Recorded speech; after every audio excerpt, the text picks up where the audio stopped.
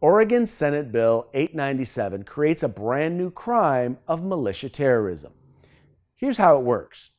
A person commits the crime of militia terrorism if that person, together with at least two other persons, physically occupies publicly owned premises and a law enforcement officer or a person in charge of that premises directs at least one of the occupying persons to leave the premises. At least one of the occupying persons remains on the premises for more than 48 hours after the directive to leave, and at least one of the occupying persons possesses a firearm while physically occupying the premises. So what does that mean?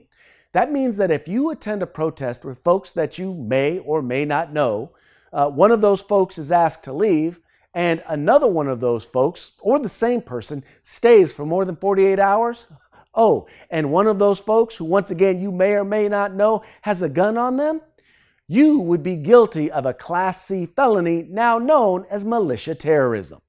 Please help FPC kill this very bad bill.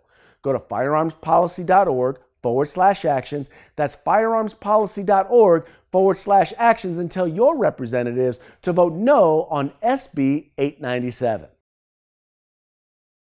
If you like our videos, follow, subscribe, like, and share.